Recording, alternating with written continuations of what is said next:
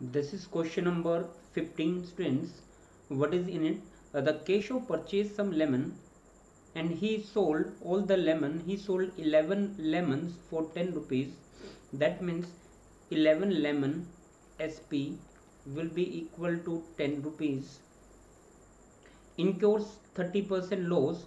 We know that if there is a loss of 30%, then what we can say, SP will be equal to 70% and CP will be equal to 100%, right?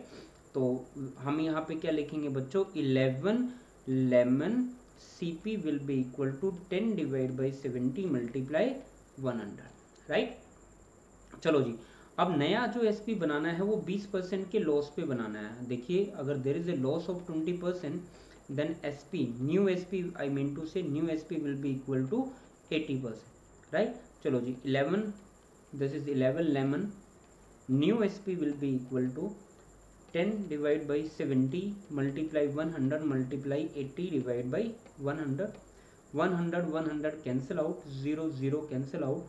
ये जो 7 है ये इधर जाके multiply हो पाएगा.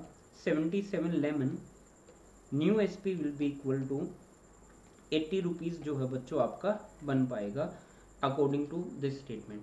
तो मैं मैच कर लेता हूँ, जो कि मैच हो रहा है फर्स्ट वन ऑप्शन. तो first one is your answer.